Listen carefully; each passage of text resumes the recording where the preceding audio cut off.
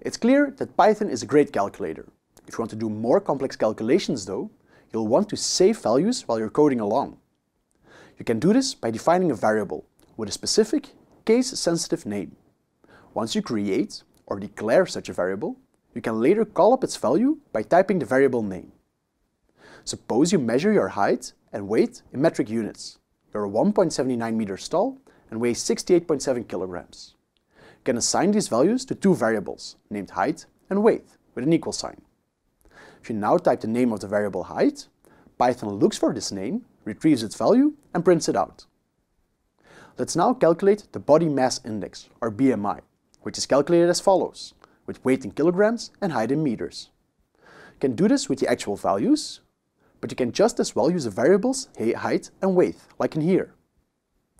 Every time you type the variable's name, you're asking Python to change it with the actual value of the variable. Weight corresponds to 68.7 and height to 1.79.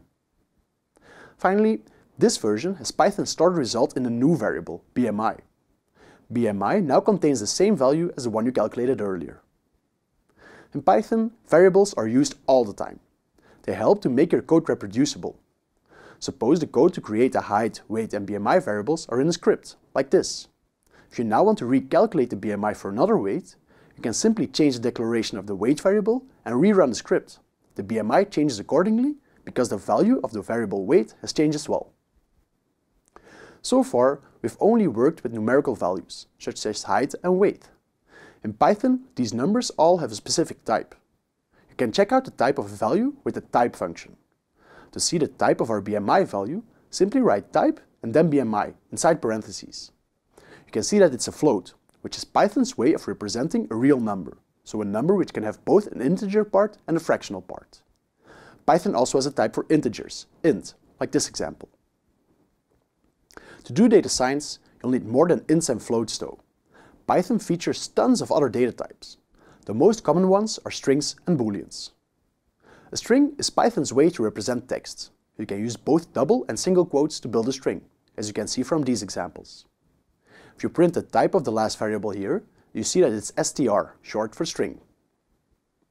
The boolean is a type that can either be true or false. You can think of it as yes and no in everyday language. Booleans will be very useful in the future, to perform filtering operations on your data, for example. There's something special about Python data types. Have a look at this line of code that sums two integers, and then this line of code that sums two strings. For the integers, the values were summed, while for the strings were pasted together. The plus operator behaves differently for different data types. This is a general principle. How the code behaves depends on the types you're working with.